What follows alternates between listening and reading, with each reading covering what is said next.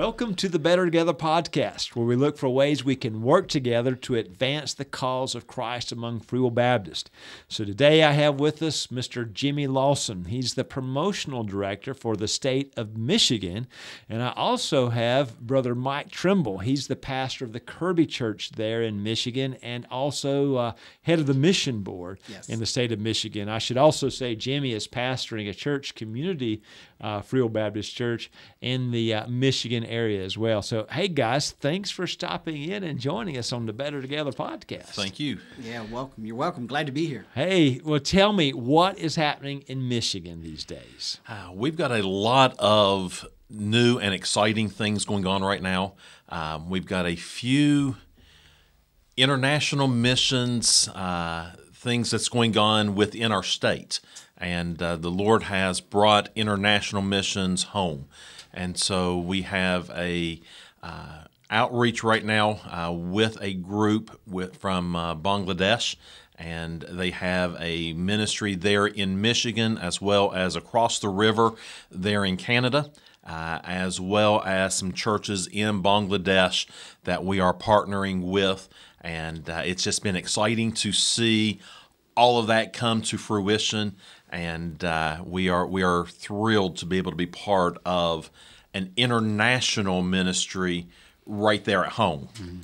So our listeners know we're focused as Free Will Baptist until 2030 on reaching, training, and giving. And so what you guys are doing in Michigan is you're looking at the world, how it's come to your doorstep, and you're trying to reach these people with the gospel. And so exactly. You know, in our area, we have the largest gathering of Arabic-speaking people outside of the Middle East, Dearborn Heights, Hamtramck, and it just kind of spills over into Warren and other areas. And yet, Jimmy and I have tried for years to try to make an inroad into that culture, and it's tough because we're not of that culture. And now we have the opportunity that people from that culture know Christ as their Savior, and they are doing an incredible job at reaching the culture, making an impact for Christ. Not only in the Detroit, but even right across the river, Detroit River in Canada.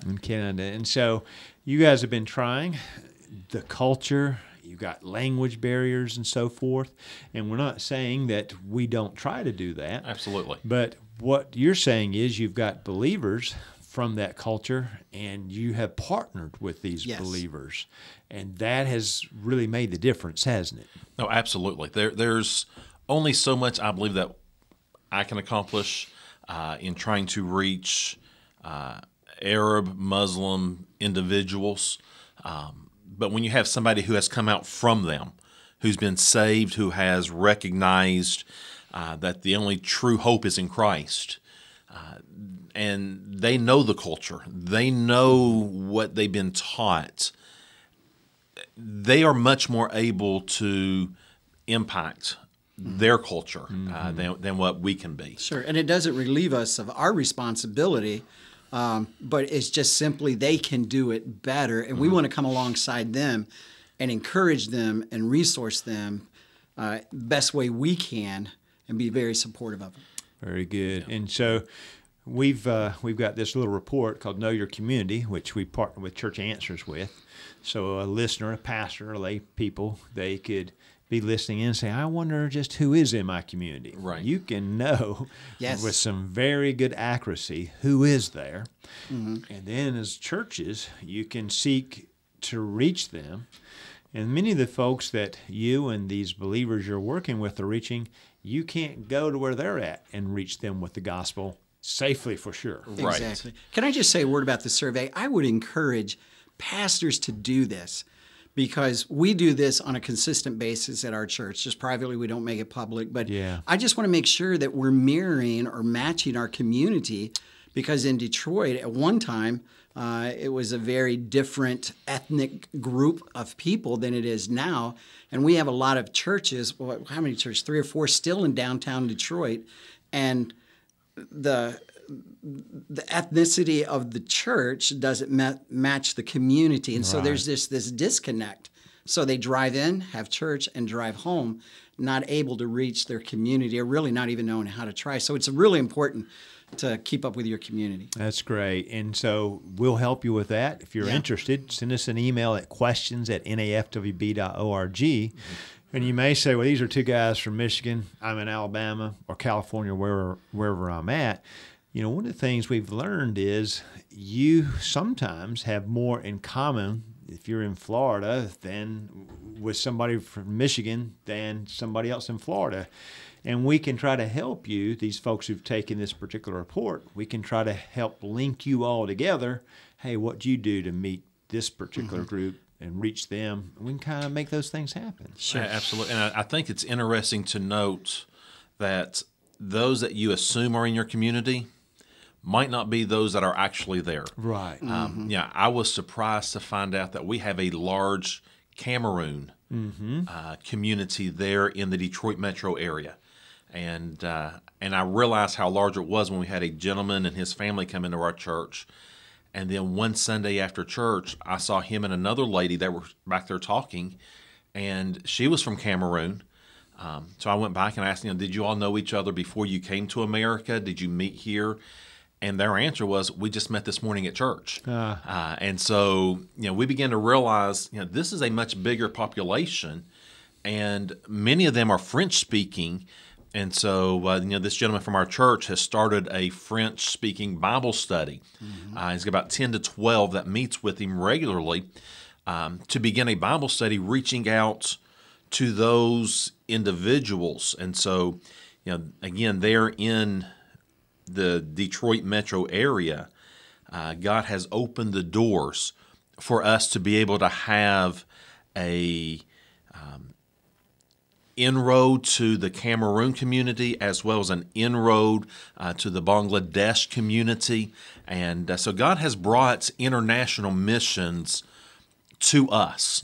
And, we got to realize, people can say what they want and try to make things political. The reality is we have people from all over the world coming to us. And we've got to do our part in just reaching them where they are with the message of the gospel. Absolutely. And that's the only thing that's going to make a difference. Sometimes I wonder if the Lord brought them to us, or us to them, just so that we can reach them. Exactly. Right. So Acts 1:8 still there? Absolutely. And I think I heard someone say before, we wouldn't go to them, or we maybe couldn't go to them, and God's brought them to us. Absolutely. And so that's what we have an opportunity to do right now. Yeah. And it's best for us, too, because they're in leadership, they're in the community, and so forth. So that's one thing you're doing to reach the world right there in Michigan. You guys are also working on the training or discipling and giving goals as well, because you got some things happening with, I think, a church that's been in existence for a while, aren't you?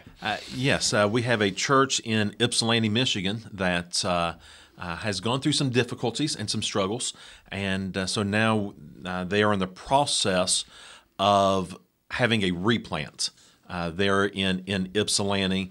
And that's just right outside of the Ann Arbor area where the University of Michigan is. And so it's a large area with a lot of different people to draw from.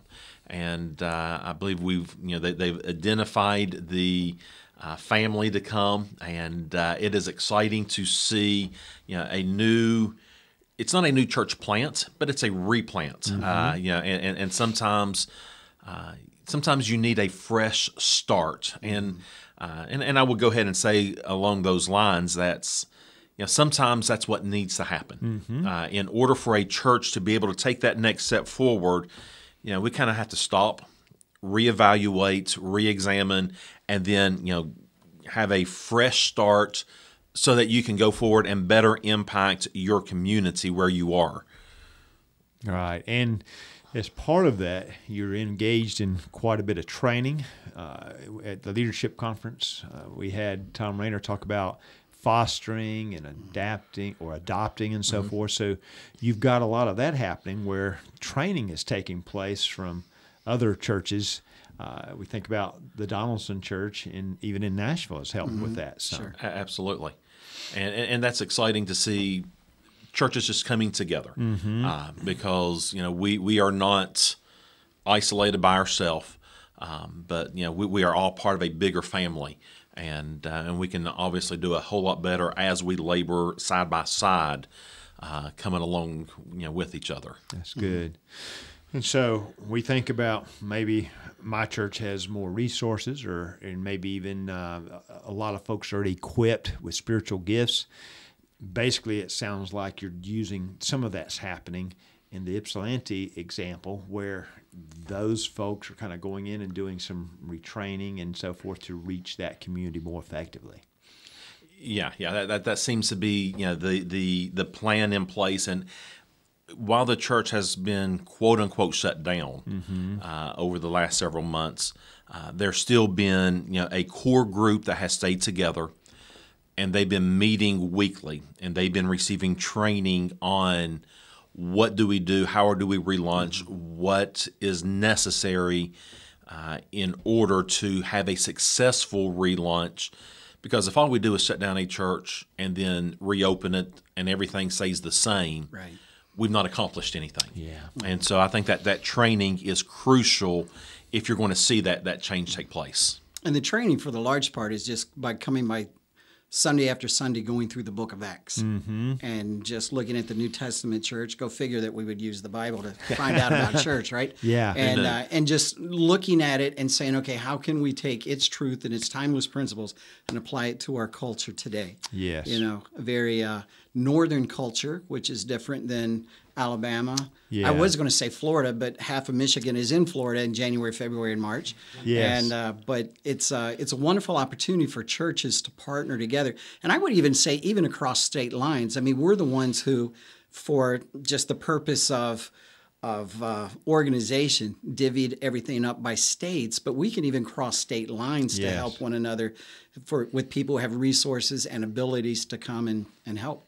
Excellent. And you guys, as going through this, will actually be kind of a model. You'll be a good resource, for how to do some of these things for people that are listening in and they're looking at the situations they're in. Well, how could we do this? And they can pick up a phone or shoot you an email, and you'll help them, won't you? Well, absolutely. That's one of the things that we, our prayer is that through everything with, from the Ypsilanti church to Cameroon to Bangladesh, is that others will begin to realize, we can reach out to those international individuals that's right around the corner.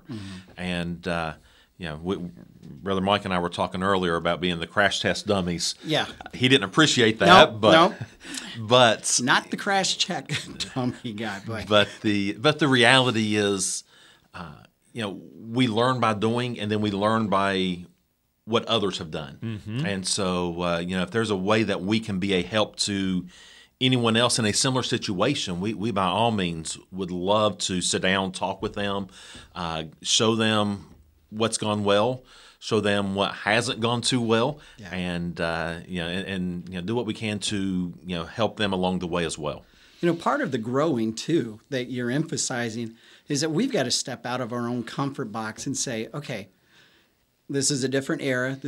We've come through a pandemic, and now there's this, looming crisis in Europe that's on the scene that's going to be here a while, I think. And so we've got to learn how to navigate this. So the times almost demand we get out of our comfort zone. Does that mean you're going to make mistakes? Yes. Does that mean it's not going to run smooth all the time? Certainly. But the payoff and the benefit and the way that the kingdom of God can take off and advance in that is absolutely incredible. And so we're willing to be crash dummies right here and buckle up. It's going to be a good ride. That's right. Well, hey, we appreciate you bringing your ride through this way and sharing with us a little bit today. And we're excited about what's happening in Michigan. And I think you're right. I think you're spot on. It's challenging what we're experiencing, but it's when people make changes. Sure. It's an the opportunities there. And it's exciting to see new things happening. Yes. And again, it's because we had to break out of our comfort zone. Right. That we're seeing, man, this is something that's exciting, something that's fresh, and sometimes these things is what it takes to give you a shot in the arm. So you know what, God's kingdom is still advancing. Absolutely. And things are going good. Well, thank you, guys. We appreciate what you're doing. Well, thank you so much. We appreciate it. Thank you so much. We appreciate it. Appreciate what you guys are doing here. Absolutely. And we want to thank you all that are listening today. Thank you for listening in on the podcast. Think about someone you might share it with, and someone that might be interested, share it with them. And remember, when we work together for the cause of Christ, we truly are better together. Thank you for joining us today.